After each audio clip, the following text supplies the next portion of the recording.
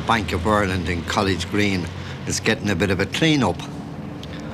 Come back, Speaker Connolly, and see our old Parliament shining like silver in the Dublin sunshine. Hibernia and the statues on top are getting a facelift, and Hibernia herself is having a new arm. Professor Donald Murphy made a model in plaster of Paris of the old arm. And Paddy Rowe, the king of Irish stonecutters, is doing a bang-on job carving out the arm and heads in his workshop up in the Dublin mountains. Paddy comes from a long line of stonecutters. His father, Tom, and his grandfather, and his grandfather too, going back for centuries, keeping up the stone-cutting tradition all around Glancullen, Ballyblue, Barnacullia and Ballyedmond's stuff.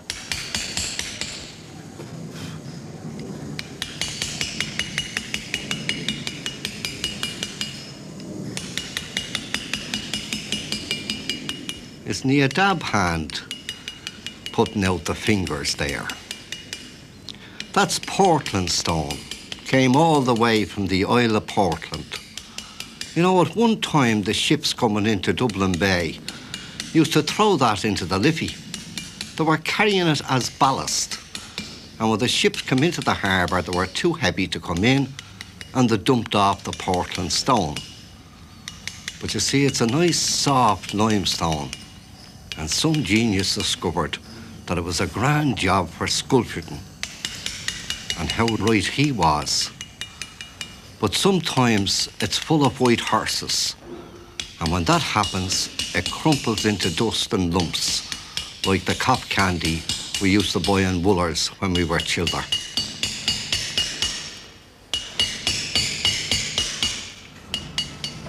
Here's Paddy now. It's not often you see a man with 3 arms crossing College Green. Hibernia looking down at them traffic lights holding up the arm. But sure, Hibernia, you've been waiting 150 years for this arm. You can afford to wait a little longer. You see, the Dublin weather plays havoc on the old Portland stone. It's all right now, Hibernia. Here it is. It's all in the bag for you. Up you go. Well, you look at Christy Dunn. He should have been a tightrope walker instead of a labourer. Great head for heights, Christy. Now, if you or I tried to do that across the street, we'd probably fall and break the arm. Not Christy. Here it is. Safe and sound. Mr. Flynn has the unveiling job done. For the big moment, it's not every day of the week that a lady gets a new head and a new arm.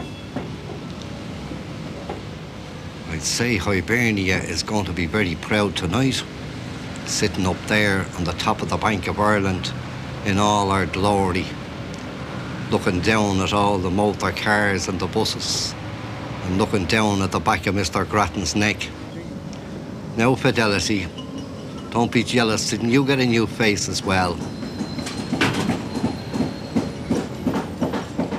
Everything has to be fitted into precision measurement. Jeannie Mac, she's getting a new harp as well. She'll be in right style before the week is out. But I think she wants the arm on first. Of course, she would never be able to play the harp without having the whole arm in order. Uh-oh. Goldsmith and Burke in the front garden of Trinity discussing Hibernia's face. It's a pity Mr. Grattan can't see her, but he never seems to turn around. Hey, Mr. Grattan! Turn around there, Mr. Grattan. There's a fine-looking woman behind you.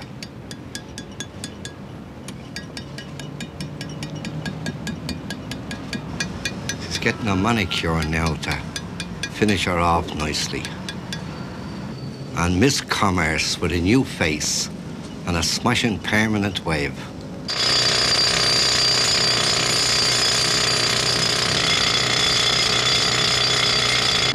Walsh's granite quarry. That was Éamonn drilling the holes. We're getting ready now to cut out a block of granite. The metal feathers are inserted into the holes and the plugs are put in.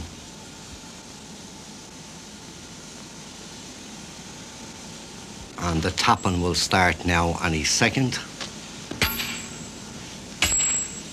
There we go, with the music on the xylophone.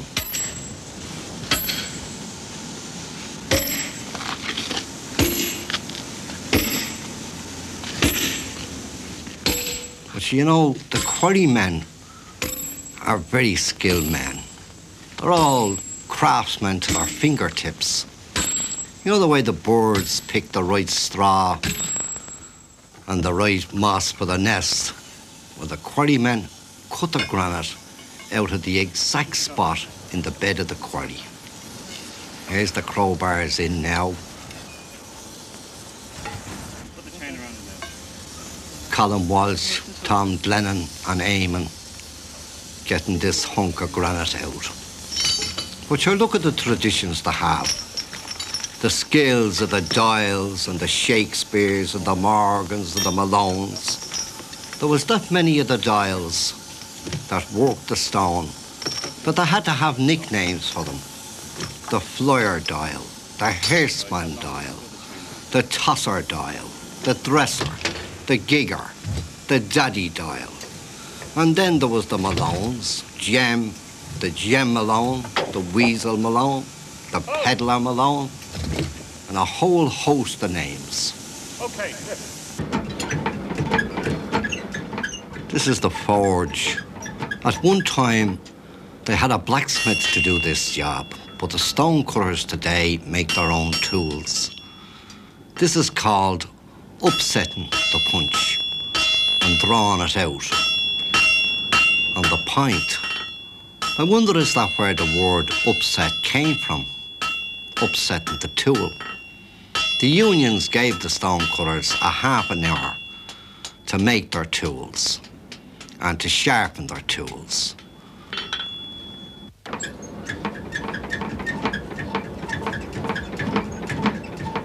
Put back into the fire there, drawn out, and dipped into the quencher. But watch this now.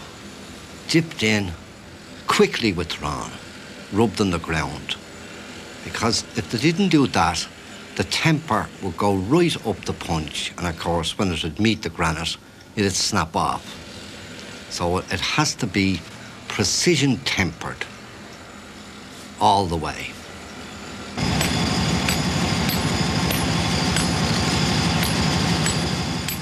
Tom Glennon working on a granite altar for a church up in County Monaghan.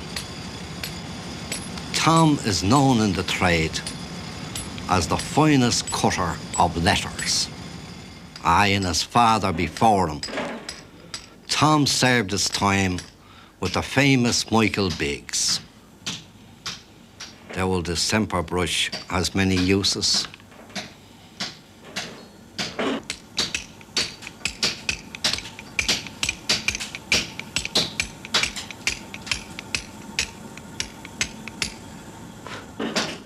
Rainwater today and baptismal water tomorrow.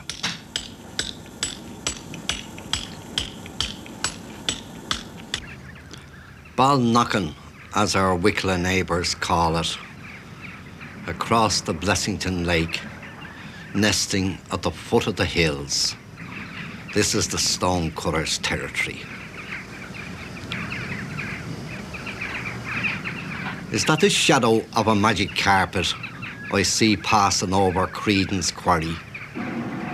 This is Osborne and Brady country, working away at the granite, surrounded by spall heaps, standing like Megalithic cairns and prehistoric graves, memorials in stone, in the words of John Ruskin, to the genius of the unassisted workman. Aye, surely the ghosts of the Burns and the McAvoys The ghosts of all the great stonecutters, the Edward Smiths, the John O'Sheas, the Seamus Murphys, pass by this way at night time.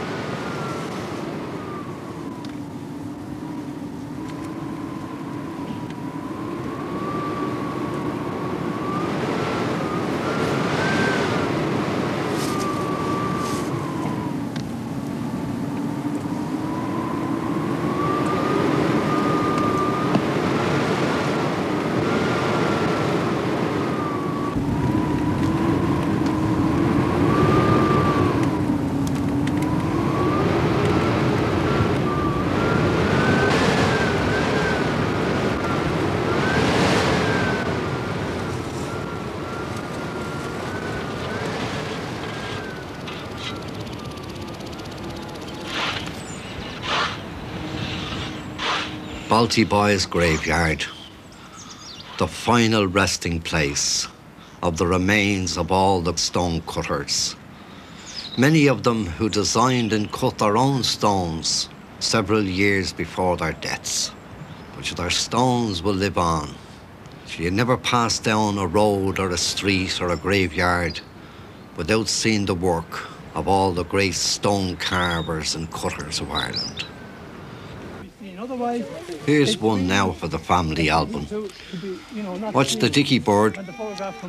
The lady in the centre is Mrs. Annie Kane, 94 years old, the widow and daughter of a stonecutter. These are all stonecutters from Barnaculla. Will you go in there and get your man, or he won't be in this photograph, and he'll be cutting his throat in the morning. Now, everybody right. Okay, this way, Tiggy. There's one side blocked off. Okay. Plenty of young children there to carry on the stone cutting tradition. Dog and all in on the act. Here's one out of the album. A group of Irish stonecutters photographed in Wales in 1910. I'm sure I suppose in 100 years' time they'll be taking another photograph out and naming them off the way they're naming them off here today. The Malones, the O'Neills, the Bully Kelly. I'd say he was a tough man. And here's more names. Workmen's accounts, the 10th of October, 1914. All present and correct. Clocked in for 6 days' work. The Stonecutters Union is now in session. Mr. James Carroll in the chair. Will you read the minutes of the last meeting, please? John Kelly was asked about taking John Ryan as an apprentice to the stone lapping. But the society had decided time and time again that no outsiders can be admitted. After all, wasn't there a swarm of stonecutters' children who might go into the drapery business? And besides, the outsiders would reduce prices or maybe become employers. Dublin's Custom House, James Gandon's glory. Hibernia there on top, watching the ships coming into the Dublin port. Edward Smith's Riverheads, representing the 13 principal rivers in Ireland and the Atlantic Ocean.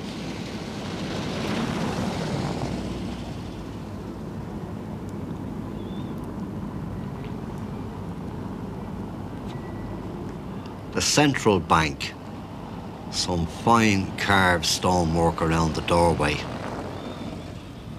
How about that for a work of art?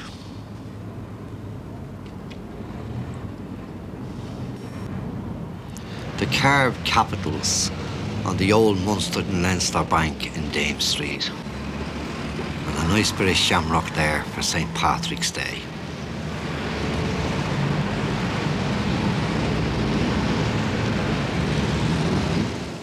John O'Shea's Monkeys. They're playing that game down in the Kildare Street Club for the last 125 years.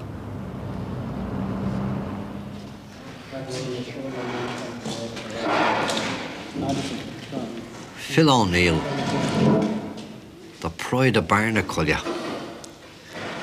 designing a rosette on white Carrara marble. That marble comes all the way from northern Italy. Look at that. And you thought craftsmen were dead. This is the side piece of a mantelpiece. And in a second or two, you'll see the centerpiece. There's the center now getting a rub down with the felt to give it that nice polished finish. Now that's a job that would please the eye of Bossy and Adam. The Stapletons and the Wests and all them people could nearly come back to Dublin and see all the skills being carried out today under the expert eye of a Dublin craftsman. And now we'll look back again, yeah, that's the sort of thing.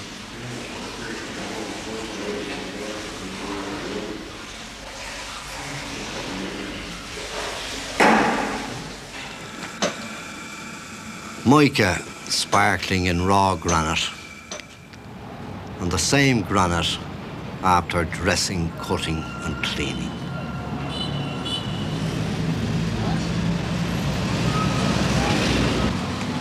Paddy McHugh and Christy Dunn setting a granite block in the wall of the Bank of Ireland.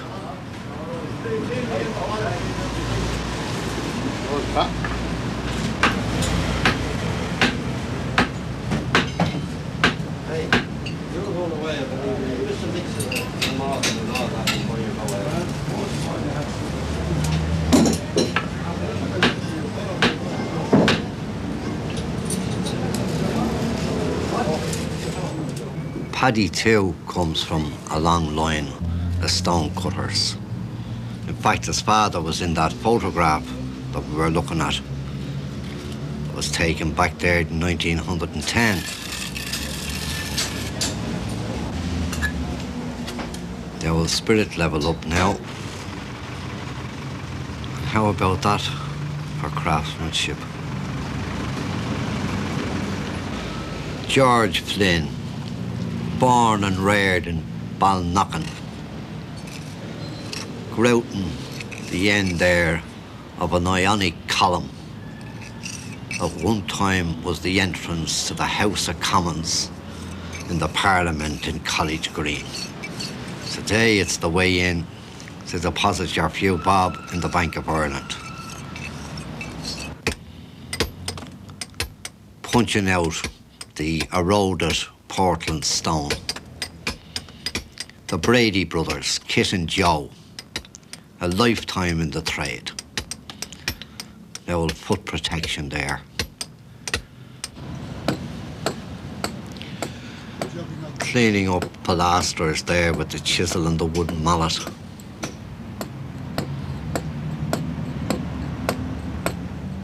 The old smoke. And boasting a chamfer on the Bank of Ireland in College Green.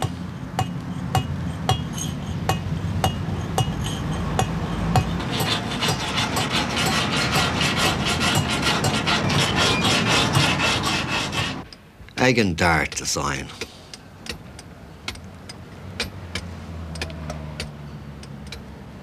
And a smooth finished column.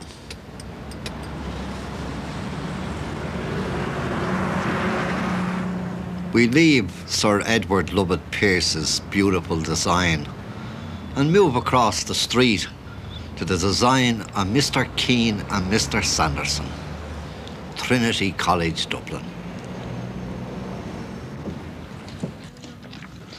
Trinity is getting new cobblestones and sets in Parliament Square. It got its name because the Parliament across the street put up the few shillings to buy the cobblestones in the 18th century. That's Charlie Boyle laying the sets.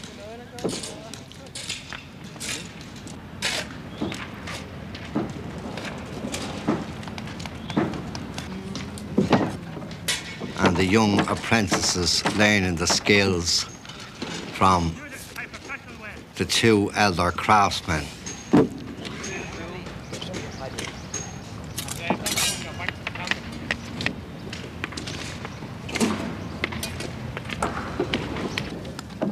Paddy Healy and Paddy McArdle, who have laid sets and cobblestones all over Ireland and England. And when these sets come up, or these cobblestones come up in 100 or 150 years' time for redressing, there'll be no danger of finding any human bones, the way Paddy and the lads found them on this occasion. The human bones were there for all to see, sitting over on the campanile between divinity and law. So we are.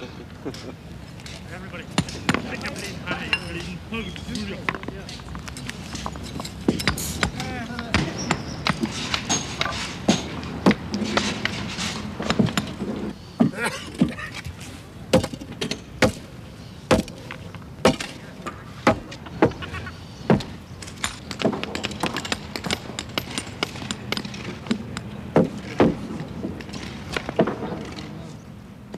That's the right face, Paddy. Sand and shadows.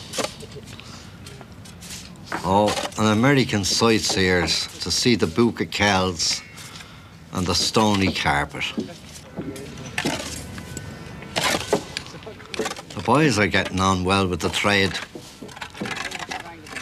Certainly getting good training.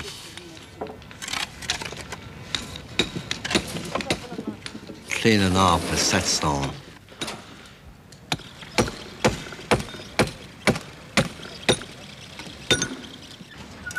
These sets came from Smithfield Haymarket and up around the Black Church.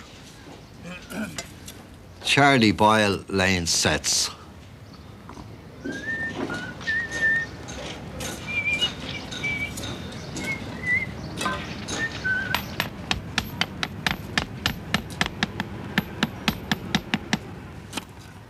Aren't stones wonderful things? And isn't it wonderful what men can do with them? But you can do anything with them. There was a Greek fellow one time who put them in his mouth as he ran along the seashore to practice elocution. You can't beat the old stones for beautiful language, beautiful designs, beautiful walls, and beautiful stony carpets.